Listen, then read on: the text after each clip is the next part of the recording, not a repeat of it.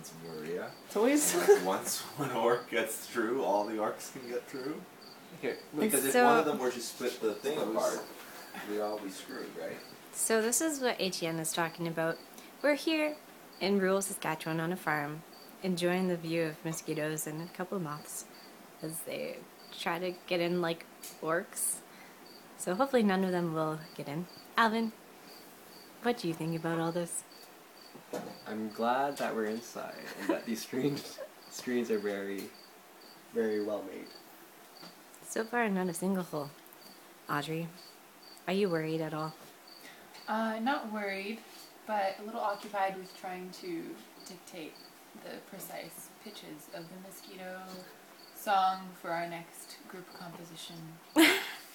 Well, that's exciting. And Etienne, we know you think of orcs, and that's Me? Audrey's dad, Dave. But hi, Dave. Yes. Well, anyways, that is the exciting part of our evening tonight. So hope you're having a less mosquito infested one than we are. Bye.